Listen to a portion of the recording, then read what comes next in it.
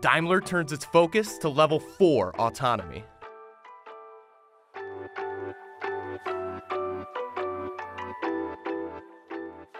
At CES 2019 in Las Vegas, Daimler Trucks unveiled its latest innovation for its Class 8 Freightliner Cascadia semi-truck. Beginning in July, the popular hauler will be the first production vehicle in its class to use SAE Level 2 automation on US roads. The Cascadia will come standard with Detroit Assurance 5.0 technology from its Detroit unit. Detroit Assurance 5.0 includes updated automatic emergency braking that can detect pedestrians, adaptive cruise control that can bring the truck to a complete stop, auto wipers, headlamps and high beams, and a traffic sign display that shows the current speed limit. Optional features include active lane assist, which centers the vehicle and warns against and helps actively prevent lane departure, and side guard assist, which is essentially blind spot monitoring for the passenger side of the truck and its trailer. These systems not only detect vehicles in front of and alongside the truck, but can also respond to cyclists and pedestrians. The Cascadia, when equipped with the DT12 automated manual transmission, also comes standard with IPM6, or Intelligent Powertrain Management, with predictive cruise control. With map coverage increased by 35% over the previous iteration, this system more accurately predicts changes in grade in order to balance the engine load for greater fuel economy. It can even manage the powertrain on grades subtle enough that the human driver wouldn't realize there was an incline at all, providing constant torque and reducing the need for braking.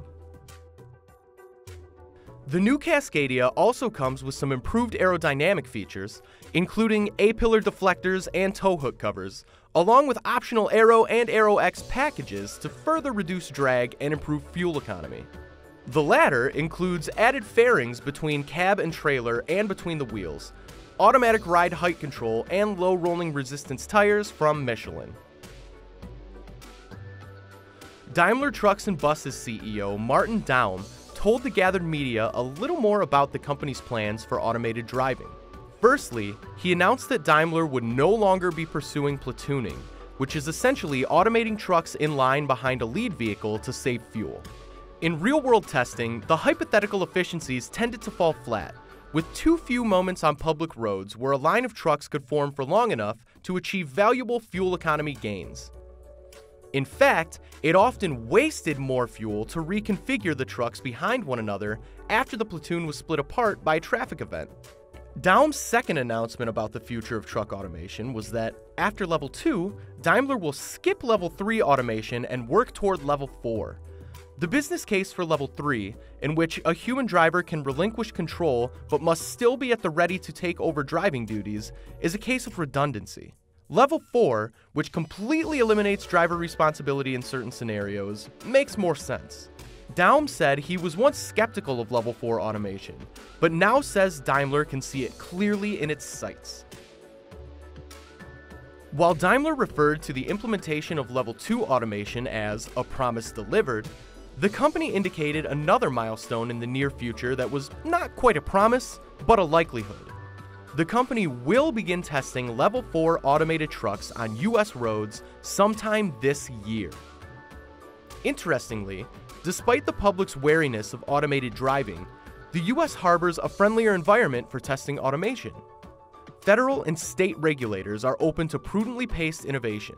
Also, the US is home to a lot of long-distance infrastructure and homogeneous traffic flow, or cars traveling on the highway at similar speeds. With global freight expected to double between 2015 and 2050, and a current shortage and high turnover of truck drivers in the US, automation is an important solution for Daimler. In the short term, Level 2 automation will help improve safety and increase efficiency, helping to reduce traffic accidents caused by human error while improving fuel economy and vehicle uptime. Further improvements, like the ability to install over-the-air updates and including Daimler's own proprietary fleet data recording and management, can also reduce operating costs. If a lot of these improvements sound familiar, don't be surprised. During our test ride in the Cascadia, we found the Level 2 automation to effectively mirror and scale up for larger loads, Mercedes-Benz's robust Distronic driver assistance systems. It accelerates, brakes, and helps steer, but requires the driver to keep hands on the wheel and maintain control. Even the digital displays in the truck looked largely familiar to those of recent Mercedes cars we've driven. The folks at Daimler told us that a lot of these technologies begin in passenger cars, and then take about 4-ish years to make their way into these heavy trucks. We're glad they're making their way into these popular Freightliners now. Not only will this benefit truck drivers and fleet managers, but it'll improve the safety of these giant vehicles with which we now and will continue to share the road.